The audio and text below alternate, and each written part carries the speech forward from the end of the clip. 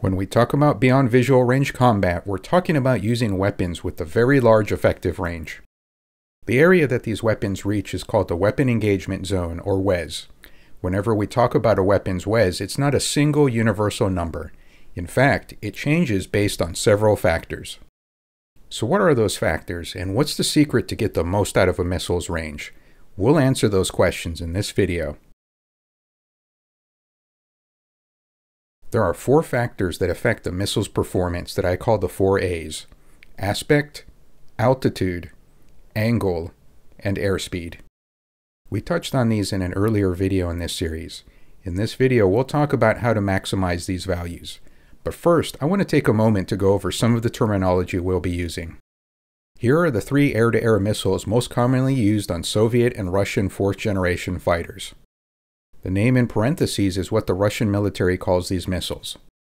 However, I'll be using the names given by NATO, which are on the left. These are known as reporting names, and it's just a way to get everyone in the various NATO countries to use the same terminology. If you have trouble remembering the difference between the 3 missiles here, there's a little trick that helps me keep them straight. Think of them as Fox 1, Fox 2, and Fox 3, which are the NATO brevity codes for air-to-air missile use. That's each weapon's mode of operation, with Fox 1 meaning it requires radar illumination from the launch aircraft for guidance. Fox 2 meaning it passively follows the infrared signature given off by the target. And Fox 3 uses its own built-in radar to actively provide the illumination for guidance. The AA-10 actually comes in 4 subvariants named A, B, C, and D by NATO. The A and C models are the radar-guided models. B and D actually use infrared seekers, so they would technically be Fox 2 missiles if they were used by NATO forces. The C and D are longer-range versions of their respective types. In case you're wondering, the reason for these various seekers is to increase probability of kill. In this video, we talked about how the PK covers a wide variety of parameters. Firing the same missile twice under the exact same parameters doesn't really increase PK. If one missile under those conditions would miss, then so would 2. So the Soviet solution to the problem was to build that variety of parameters right into the missiles themselves. That way, 2 AA-10s with different seekers could be fired back-to-back with an increase in PK. Out of all these missiles, the AA-10C has the longest range in our sim, so we'll focus on that one.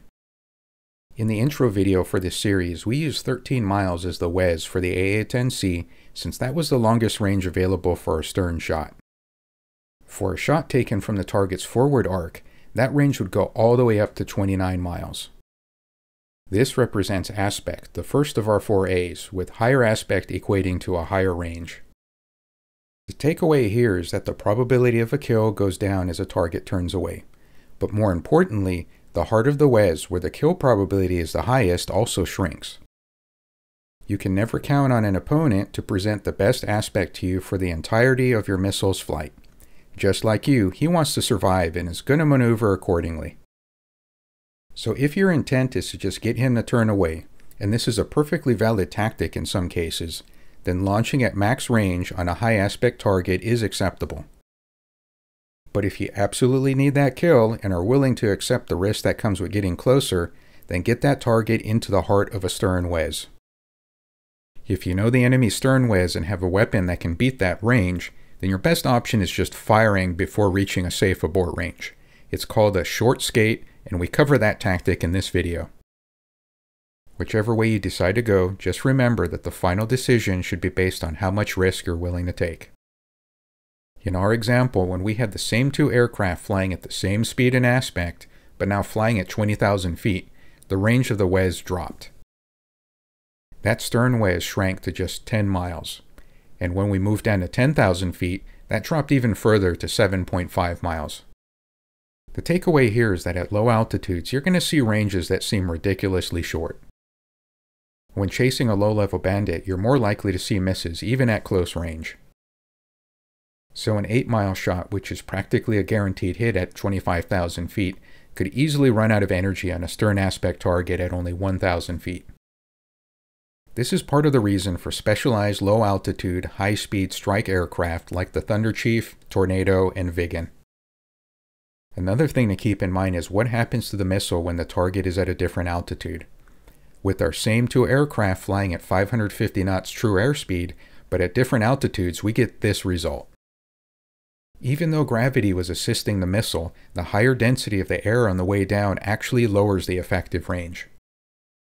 And in this case, we went from a 13-mile whiz down to 11.5 miles thanks to the increased drag on the missile.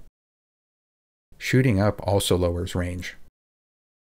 Even with lower drag from decreased air pressure, our whiz shrank. It went down to about 10 miles when launching from an altitude of 20,000 feet at a target that was up at 30,000. The two things to remember here is that higher altitude increases performance, and co-altitude shots will give you the largest whiz. Speed also has an effect. Increasing the closure rate from 0 to 100 knots between shooter and target increased range by about 10%. So a 10-mile stern whiz would become 11 miles. Changing the pitch angle will also affect the whiz, but there's an interesting side effect we need to talk about. With 0 degrees of pitch, which is flying level with the horizon, the AMRAAM barely missed a stern shot taken at 15 miles. But when I added in 15 degrees of pitch, it could catch up to a target 18 miles away. That by itself is a 20% increase in range, but that's not the real power behind increasing pitch angle. To better understand what's happening, we need to watch the missile in flight. In real life, there isn't a camera that can follow a missile's path, but we can do this in DCS. When we do, we'll notice some things about our missile's flight performance. The missile's pitch tells us its speed and remaining kinetic energy. When the nose starts to rise, it's slowing down and is increasing angle of attack to stay airborne. Speed can be turned into maneuvers and range, so when it runs out of it, it can no longer chase its target. If that nose starts to point towards the horizon or even above it, then there's a high likelihood it won't ever reach the target. You can help to counteract this problem with pitch angle. When you pitch up to launch a missile, you're helping it by doing two things. One is you're sending the missile higher into less dense air for most of its journey to the target. This will help preserve its limited kinetic energy for the final phase of the attack. Once it's near the target, it now has this nose-low profile where the missile is diving on its prey. With the assistance of gravity, it can do more maneuvering before it runs out of energy. So if you pitch up, you increase the overall size of the whiz by a small amount. But if you think of this area within the whiz as the region where the missile can hit a maneuvering target, then increasing pitch angle grows this area dramatically. That's the real purpose behind increasing pitch angle. So how does this all come together to form a whiz that's useful to a pilot? The numbers are run through this formula by a computer to present a final number in the range of 0 to 100 called Theoretical Instantaneous Probability of Weapons Intercept, or TIPWI. This is the percentage chance of a missile hitting a target at the moment of launch. It's also a very precise estimate of PK, or probability of kill, which is the percentage chance of a hit throughout the entire time of flight. This formula can be broken into two parts. This first part is based upon antenna train angle, which we covered in this video. Basically, it's the angle off the nose of the launch platform. The second part is the weapons range model, which is a big chart centered on the aircraft's angle off tail, or AOT. Here's how that looks visually. The antenna train angle is a good analog for closure rate. 0 ATA will have a higher closure rate than anything over 90. With AOT, you can go from 0 all the way at the tail to 180 at the target's nose. Each of these degrees has an entry in the weapon range model table with 4 values labeled R1 through R4. These will be range values, with R1 being the missile's maximum range for that angle and R4 being the minimum range. They're also known as Rmax and Rmin. In the middle are R2 and R3, known as the no escape ranges. This is the region where the missile has the most kinetic energy and the target is least likely to be able to outmaneuver the missile.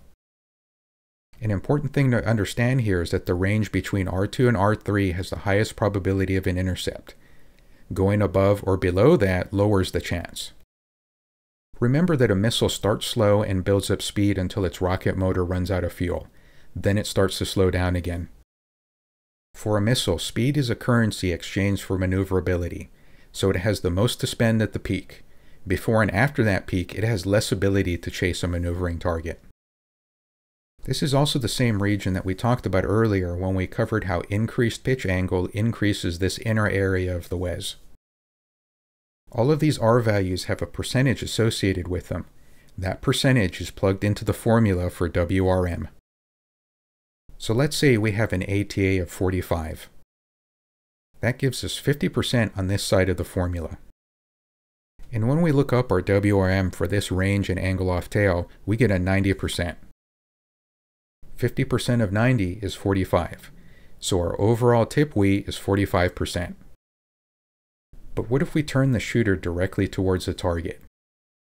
Now the ATA part of the formula goes up to 100 and the final tip WE becomes 90%.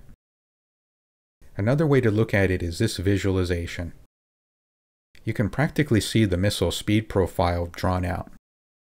At maximum and minimum ranges where the speed is lowest, you can see the tip WE is 0%, but it's 100 where the speed peaks. The takeaway here is twofold. First, to maximize your probability of a kill, you want your target in the heart of the WES. The closer it is to an edge, the more likely it is to find a way out. This includes the sides and the edge closest to the launching fighter.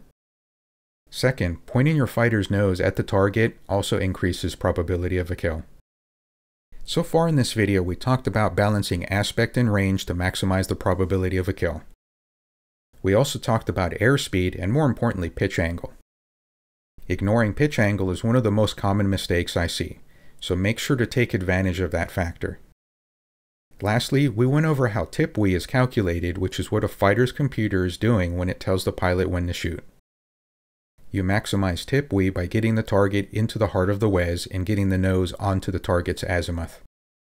Armed with this knowledge, you can get the most performance out of your BVR ordnance. So, I hope this was useful, and thanks again for watching.